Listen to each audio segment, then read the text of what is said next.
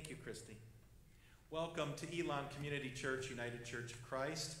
Thank you for being here in person, and we are welcoming everyone who is here today because they're online. They're on either the cover of our webpage, the front page of our webpage is streaming live, or Facebook Live right now, and you might see it during the week.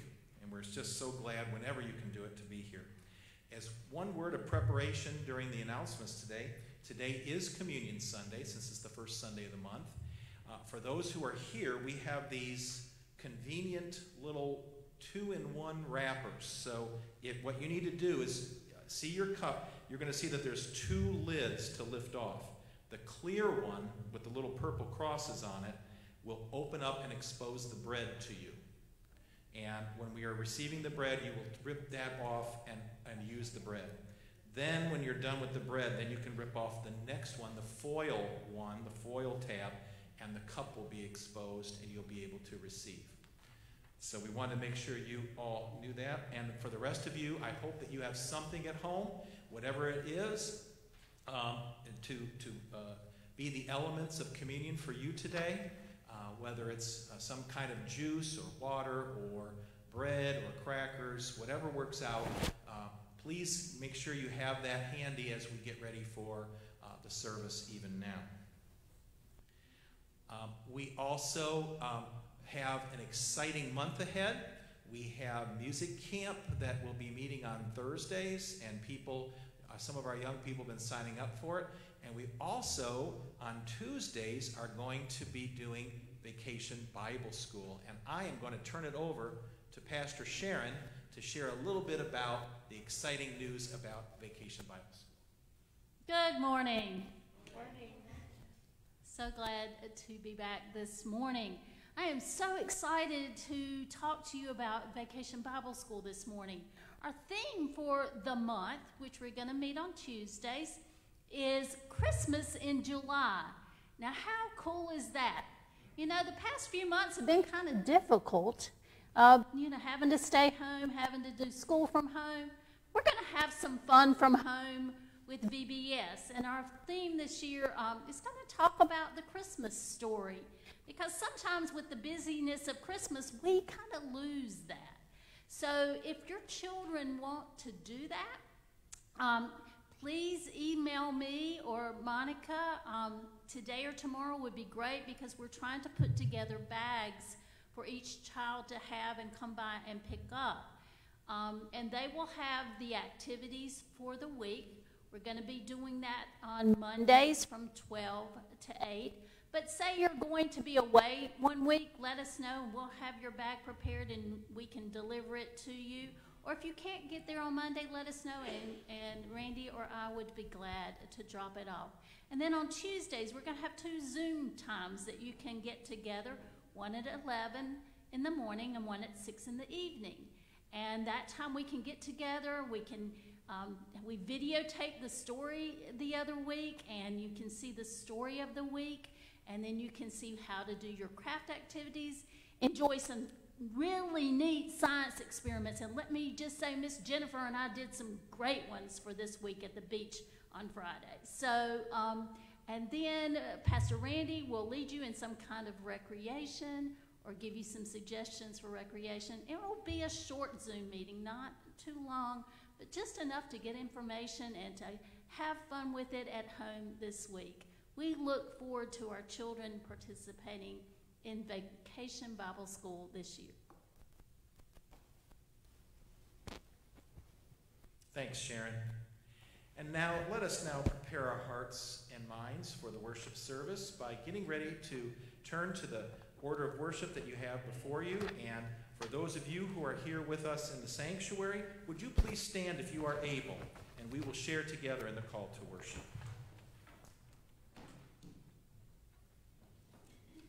Jesus says, "Come to me, everyone, when I play a joyful tune. We'll dance. When I sing a lament. We'll weep. When I chant for justice. We'll sing along." Now again, I'm not asking you to sing out loud, but if you could just sing and enjoy this wonderful song that we all know. We're only going to be doing 2 verses today, "O Beautiful for Spacious Skies."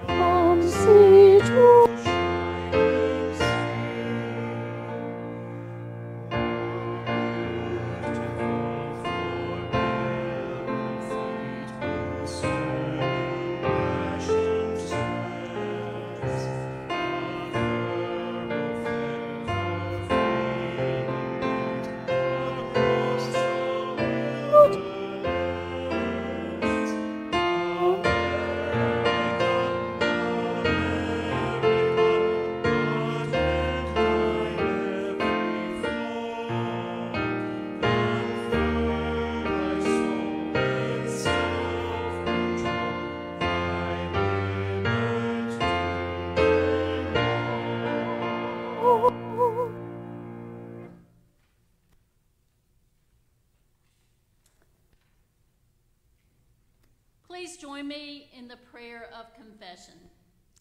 Jesus Christ can and does show us the way.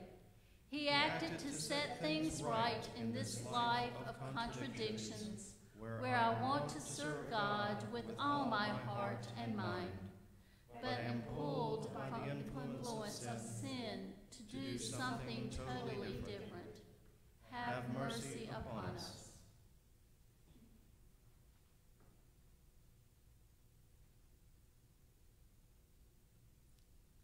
Jesus calls us, "Come to me, all who labor and are heavy burdened. We'll share your yoke and make it light. I will lead in the way you deserve to travel."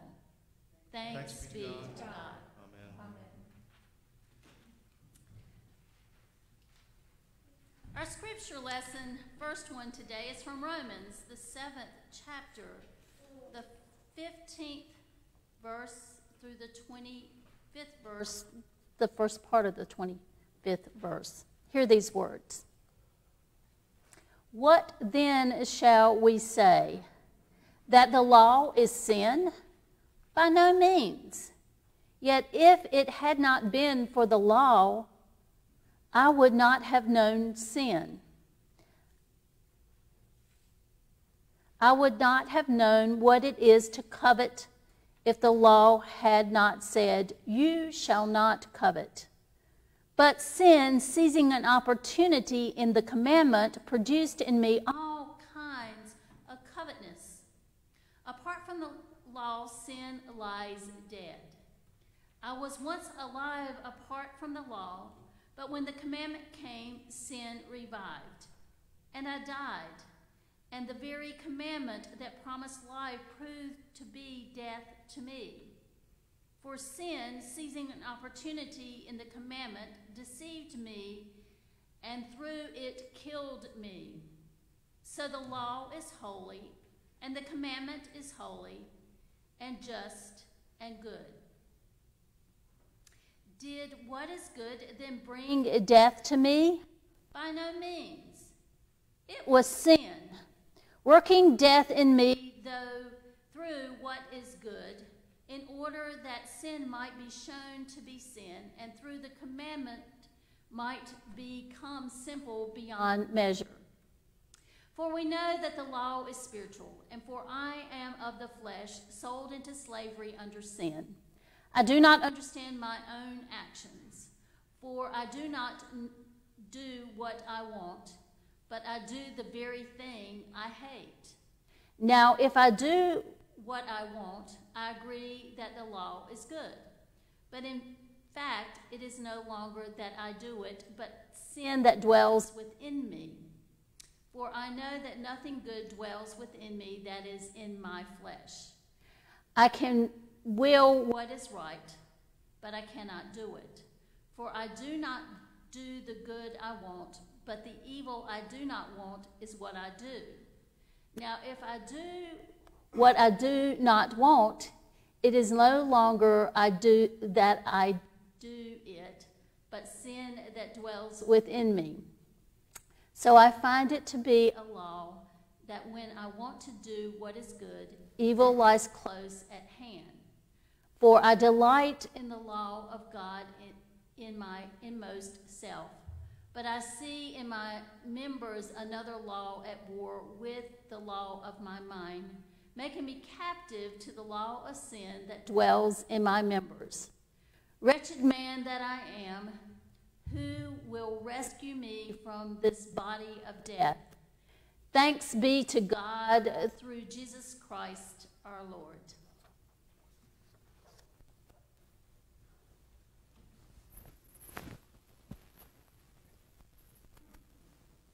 So, for the children's message today, you might notice I have a Christmas tree on my head. And why would I have a Christmas tree on my head? So I'm going to kind of divert from the scriptures of the morning, and I've already given Randy that heads up, because I want to talk to our children as they gather around today about something that we're going to talk about in our Vacation Bible School. And each week we're going to talk about some things that we experience during Advent. And this week we're going to talk about joy. So I want you children to think about what brings you joy. Now, again, as I said earlier, this has kind of been a tough time. But how have we found joy in having to stay at home or to be with our families? What good things have we done? It might be working a puzzle or learning a new game together. It could be just simply sitting around the table and doing our schoolwork and our work from home with our parents. You know, it has really brought us all together. In my house, it's been cooking. I don't cook much, but I have sure learned how to cook. And sometimes that's joyful, sometimes not so much. But, you know, it brings joy to Ted's face when I put food on the table. So we're going to talk about joy, though, and the joy of Mary and her finding out about Jesus this week. So stay tuned, and if you get a chance, join us for Vacation Bible School. We're going to try to share some of that online, so maybe you'll get to see our story this week actually on our Elon Alive page. But let's say a prayer about that. Oh, gracious God, we thank you for the joy that you bring in our lives, for our families and our friends that we see from a distance, and the things that we've gotten to do when times have been tough. But we know that there's the joy of Christ in our hearts, and we pray that we share it with those that we meet. Amen. Amen.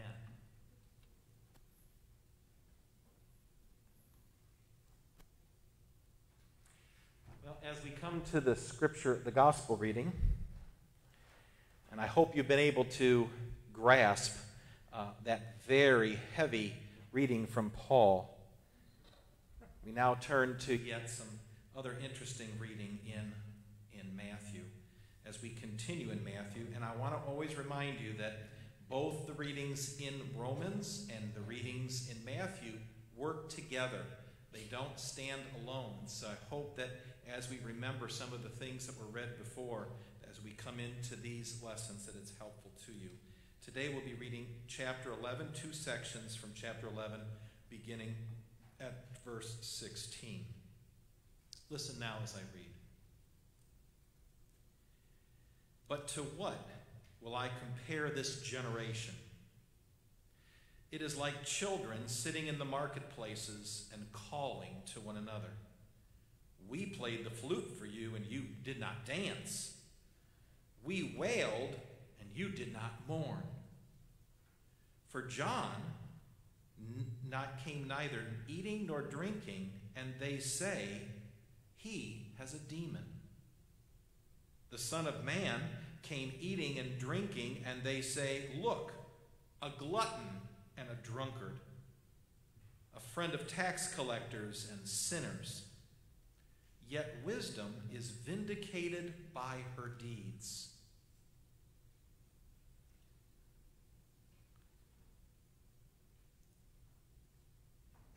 At that time, Jesus said, I thank you, Father, Lord of heaven and earth, because you have hidden these things from the wise and the intelligent and have revealed them to infants. Yes, Father, for such was your gracious will.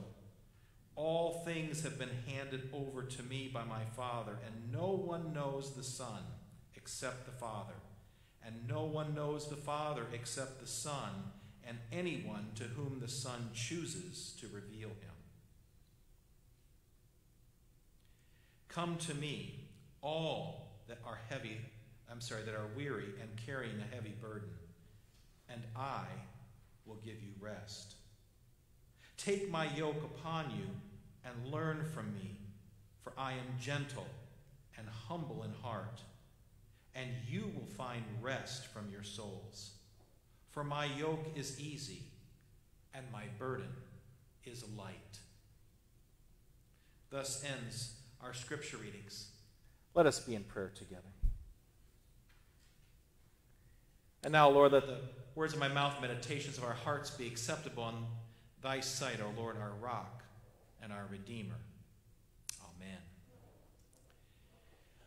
Well, again, it's so hard to say you can't make this stuff up. This is the lectionary. We follow the scriptures that have been assigned for a particular week. And this is the week that this one has been assigned. And in the summer, we do see a connecting point between a lot of the readings. Because one may or may not know, but the Gospel of Matthew has always been called the teaching gospel. And so we have an opportunity to learn some very important things. And also, by putting all of this together, we get a chance to understand.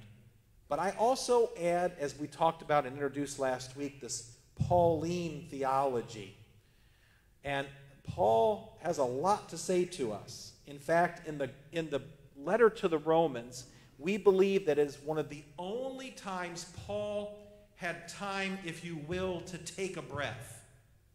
In other words, in every other of the situations that he wrote letters to churches, there seemed to be a real problem. There seemed to be something that was going on that was so strong that he had to deal with that problem. And so he would answer the problems or try his best to deal with them theologically. Romans, on the other hand, it would be the closest thing that we would call to Paul's treatise or his book of theology, if you will.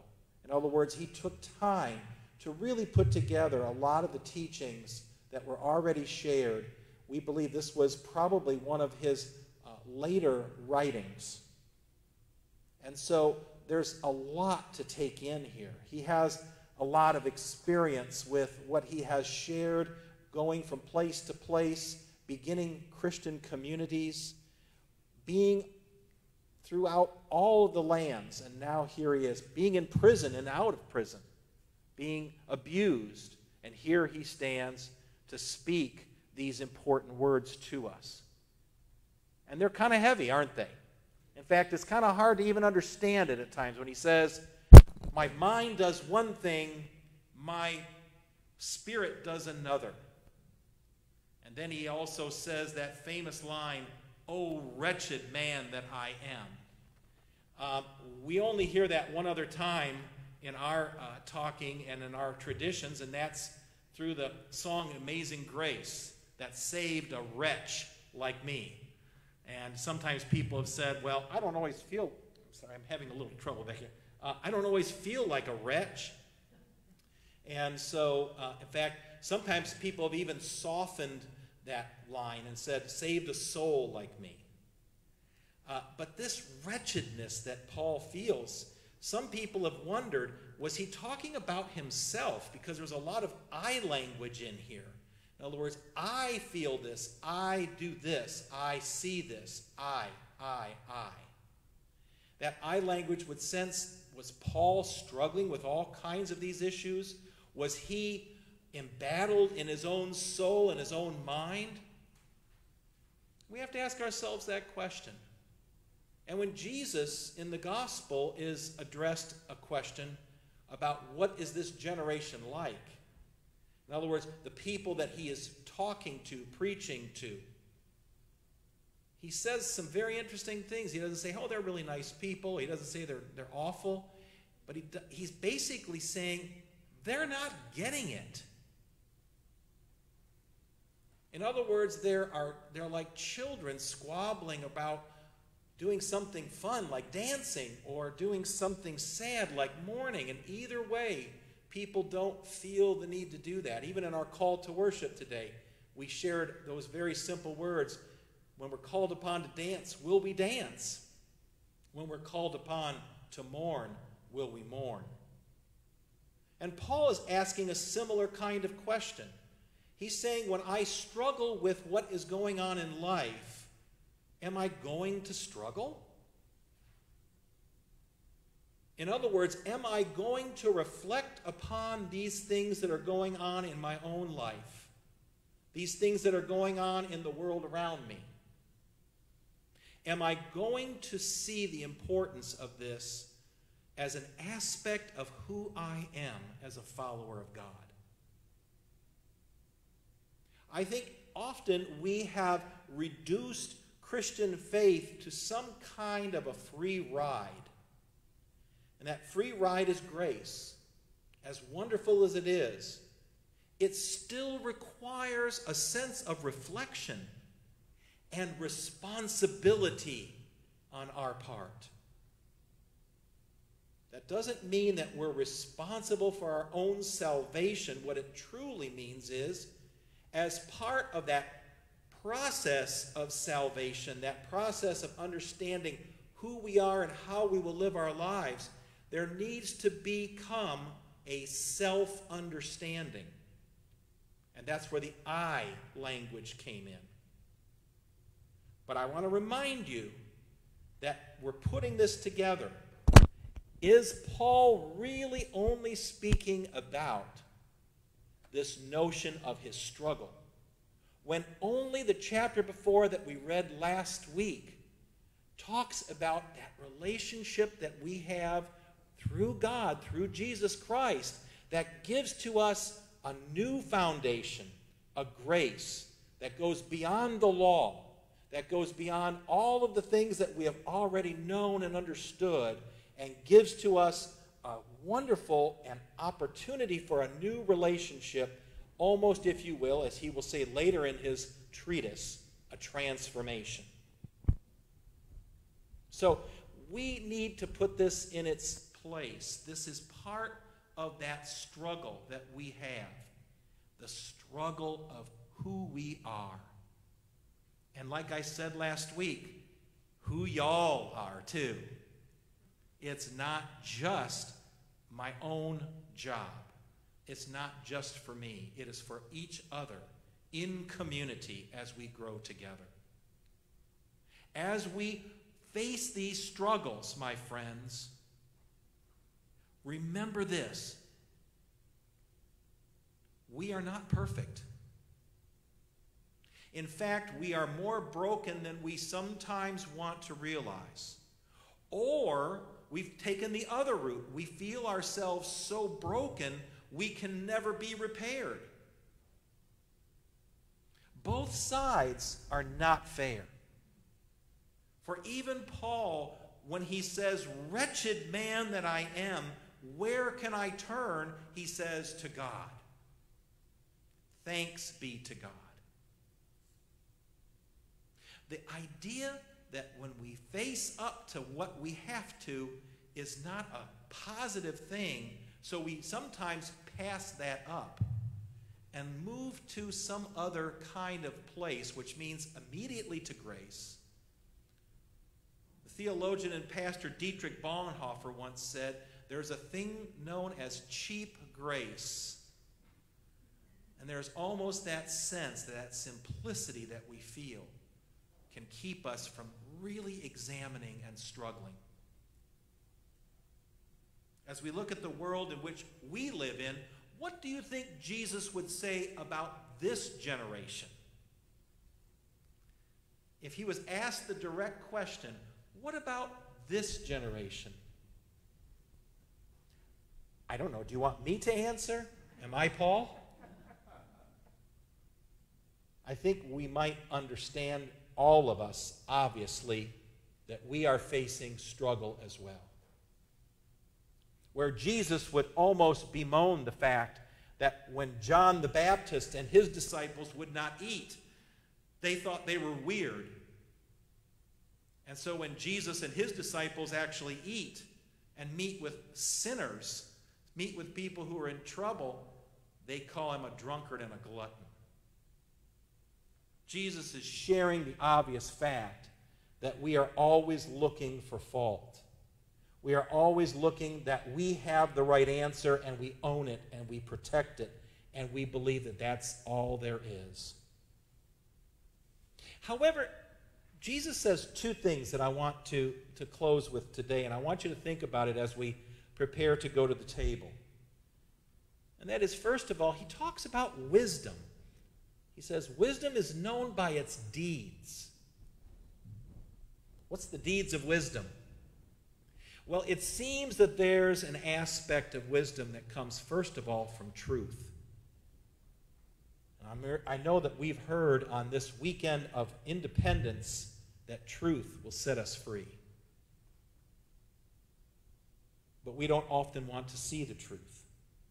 We often blind ourselves to the truth or live in our own convenient sense of what we want the world to look like or what the world is for us, whether we are successful or not successful. We become entrapped in that. But there are deeds to wisdom which come actually from the Old Testament, from Proverbs and the Psalms. Wisdom brings order from chaos. Wisdom, when one sees the truth, becomes humble. There's a sense of humility that comes. There is something that is worth protecting and guarding, but it is a pure, peaceable, gentle, and easy way of being. And it is full of mercy. It is full of good fruits. And this is the hardest one. It is without hypocrisy. Probably another hard thing that we have to face. Because we all know that we could say we're humble, but the minute we say we're humble, we're no longer humble. Humility and opening ourselves to the love of God, opening ourselves to the truth that God has waiting for us, is truly a process by then which we have to reflect on all that we are trapped within. And y'all know that we're trapped within a lot of things. Just speaking in the world, we talk about the environment. We talk about how we are struggling to deal with our relationships with others in terms of equality and how inequality has affected this world. Oh, these are hard issues. We don't always want to face them. And we're in a moment now in which we're being forced to face them. How long will we be able to hold on? Can this moment turn into a movement? Can we look at the world around us? I was looking up in the sky just the other day, and I saw the lines of jet fuel going across the sky, which I hadn't seen in quite a while. And remembering that those planes, when they stopped flying, actually started to clean up some of the air. And then we remember that we've been told that we've got to do something completely different with our environment. And when we start to think about how extreme should we get? And we had this pandemic, and people stopped driving, people stopped flying, and all of a sudden the cities of the world started to clear up. The smog was gone. And we said, is this what it's going to take? Those are the big struggles. Dealing with becoming anti-racism, or dealing with anti-racism in a world in which inequality still prevails. But also we need to think about those struggles that we all face ourselves, those ways we are entrapped in our own lives. Those are the key elements that lead me to that very last point I want to make. And that is this. Jesus says, my burden is light. My yoke is not heavy. And so, what have we always done to interpret this line? We always say, oh, it's not too hard to carry. When we forget what a yoke was to begin with. What was a yoke for? Well, we know that yokes were used for animals. And it wasn't about whether they were heavy or light. The yoke steered the animal in a direction or another. So when Jesus says, take upon this yoke, it is really a code word, if you will, for obedience. Where will we turn? And when we turn to God, will we follow God's way? Will we follow in that path? And Jesus says that yoke, that burden is not great. In fact, it is freeing. It is peace-filled. It gives to us more than we'll ever know. It shares with us something very important. I leave you with these today, knowing that next week we will once again revisit these teachings, knowing that the sense of struggle is one of the most important parts of being a person of faith. It is not just standing in some kind of a place to say, I don't have to think about it, I can just leave it all behind. But instead, knowing that you're no longer bound by it, trapped by it, but now following in that wondrous yoke of God's leadership and love, of God bringing us to a new and wonderful place. That's where I will leave you today. Thanks be to God. Amen. Amen. As we go to our time of prayers, many of you are following the joys and concerns, and if you aren't, please let us know. You can always call the church. We will inform you. We'll update you. We'll love to be able to do things by email in this new world.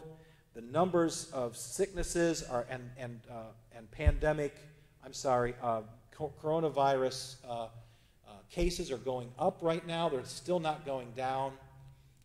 We are dealing with some great difficulty. I thank you all for being here, being a part of this in any way you can, because we are finding a way to be community together, and I will always celebrate that. And I also want to celebrate, we're getting now close to 4,000 meals in our Feed the Hungry program. And the greater program that's working with coordinators is well over 20,000 meals shared. I want you to take that in. I want you to understand that in the midst of what we think where people are hiding away, we're actually able to feed and care for people in ways that we have maybe often ignored. I want us to see that as a great joy. I want to see as a great joy this month of Vacation Bible School and Music Camp. I hope that we remember and we can pass that along to each other and to our friends and family members for this month. And for those persons that are in the hospital or are getting ready for surgery or are coming home from the hospital, we know their names. And if you don't know them here in person, just know that you will when you go home and read your joys and concerns. And let's just continue to hold them in our prayers. So let's now go to God in prayer. To feel your presence, not only in this place, but in all of the places of our homes and our lives. We give you thanks, O God. But it doesn't keep us from the struggle of looking deeper than we care sometimes to look, of facing the real truth that gives to us a sense of wisdom and allows us to see the beauty and the true sense of guidance that comes from your grace. Allow us to hear, even in difficult moments, that your love is near. And as we surround one another in this community through both celebration and concern, we pray that you will fill us with your presence in your life. Be with us now as we take a moment to pray for those persons in our own hearts and minds that we hold dear or hold in, that we wish to hold up at this time. Be with us now.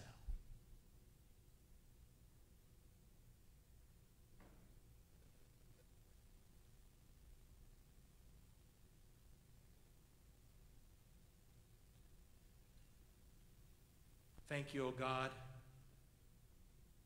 For your Son, Jesus Christ, we lift up these prayers. And we know that you are with us as we continue to question what this generation means and who we will be. As we pray together as he taught us to pray when he said, Our Father, who art in heaven, hallowed be thy name. Thy kingdom come, thy will be done, on earth as it is in heaven. Give us this day our daily bread, and forgive us our trespasses, as we forgive those who trespass against us. and lead us not into temptation, but deliver us from evil. For thine is the kingdom, and the power, and the glory forever. Amen.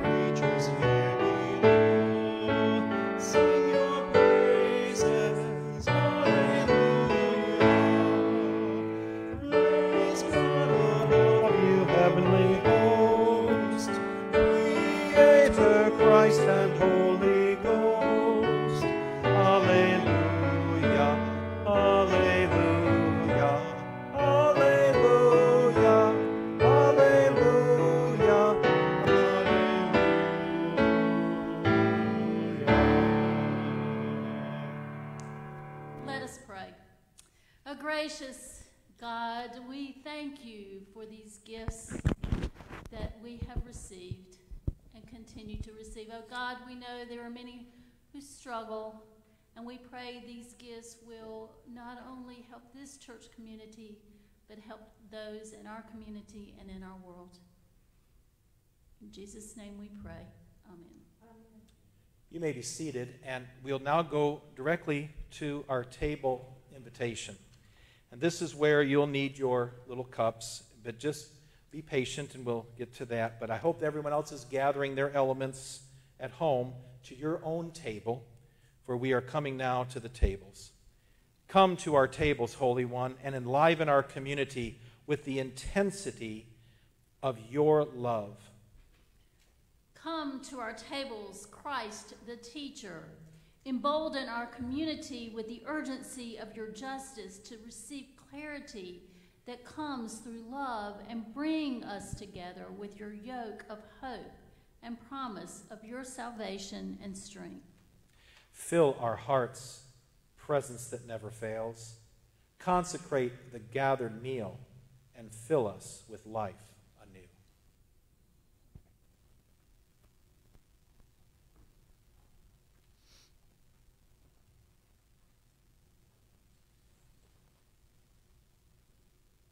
On the night that Jesus was there with his disciples in the room, he broke the bread and he shared it with them. And he said to them, "As often as you eat this, do this in remembrance of me." And likewise, after the supper, he took the cup from the fruit of the vine, and he lifted it, and he said, "This cup is the cup of salvation poured out for you and for all, for the forgiveness of sin. Take and drink, and as often as you do, do it in remembrance of me."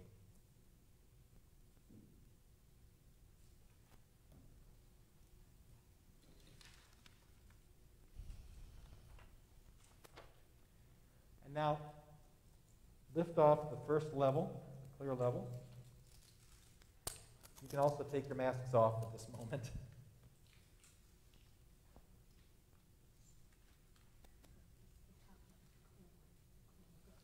Let us, in our many places, receive the gift of God, the bread of heaven. We are one in Christ in the bread we share.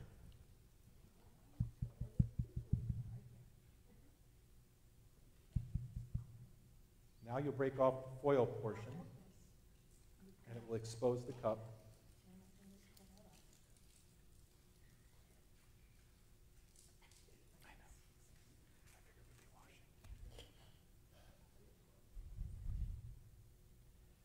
Let us in our many places receive the gift of God, the cup of blessing. We are one in Christ in the cup we share.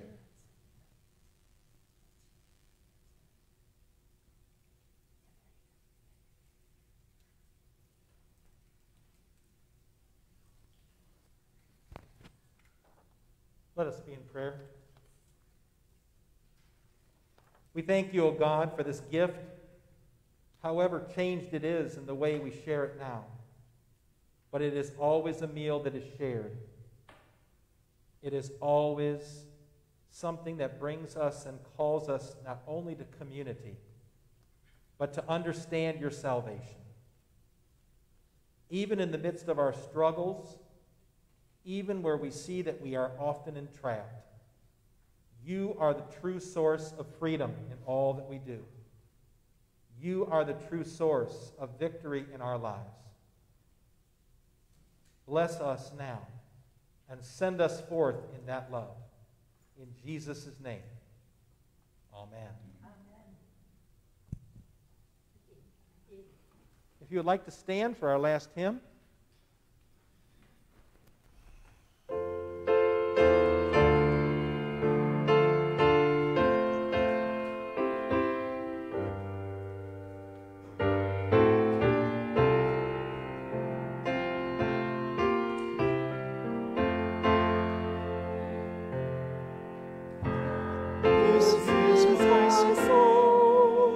O God of all the nations.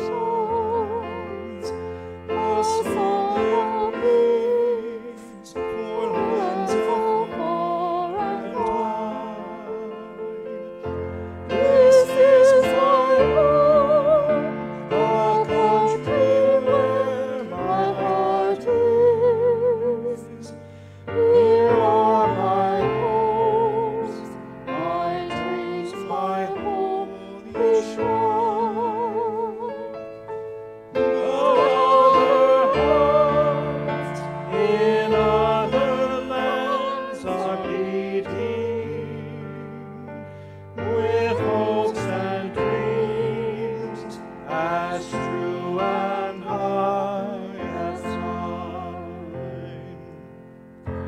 My country's skies are bluer than the ocean, and sunlight beams on clover reef and pine.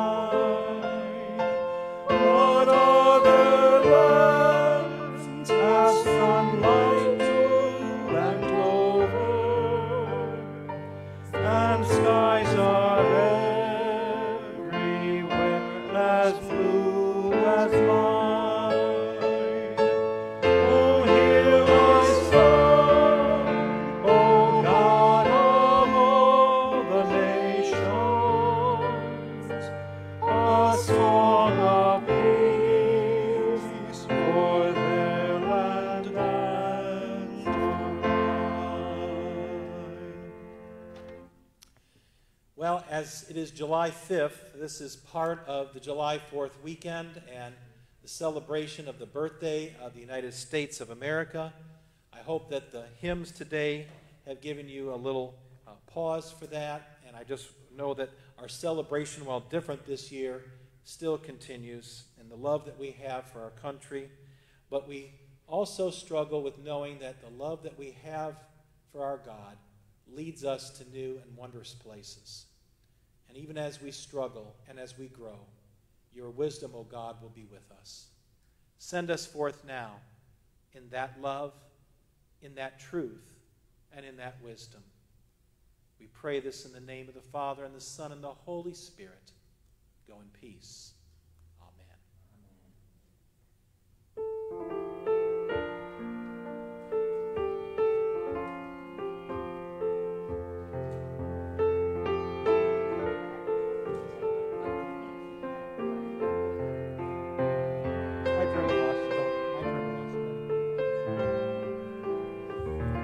Thank you all very much.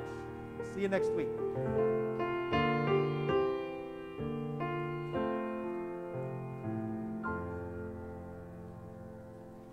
Remember, when you're out